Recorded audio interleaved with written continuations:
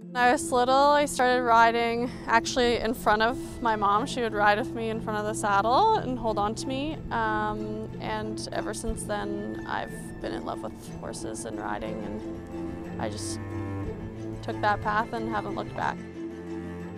A day at a horse show for me, I get here with the girl that works for me, and we do stalls, and I groom Havana and Flex and take care of them, and then if there's any hacking that needs to be done, I do that, and then I teach the clients or I teach lessons, go to the ring. I kind of share the duties with my mom, so normally we have 30 horses at a horse show, so we split forces and do what's best for one another.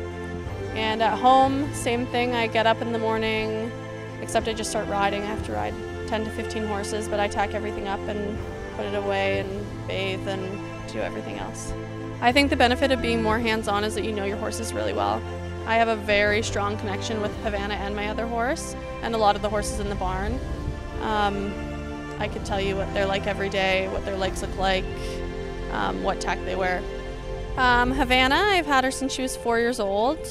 She has been, it's been a journey for sure. We jumped the meters when I first got her as a 4-year-old, and I did the age classes with her. And then she slowly moved up, and I started jumping the under 25s in Canada, and she won the under 25 championship last year in 2021. And then this year I started stepping her up to the higher level, and she's really come to her own and stepped up.